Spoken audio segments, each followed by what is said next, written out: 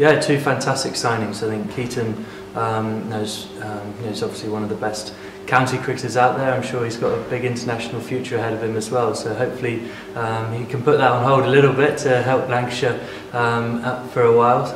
But I got to know him a little bit in India. A fantastic head on some pretty young shoulders, and a seriously quality player. And again, Graham Onions. He's been there, he's done it all. Again, adding that. In your two signings there, you've got that youth and experience as well. So some shrewd business by the club, and yeah, look forward to seeing those guys pull on the red rose.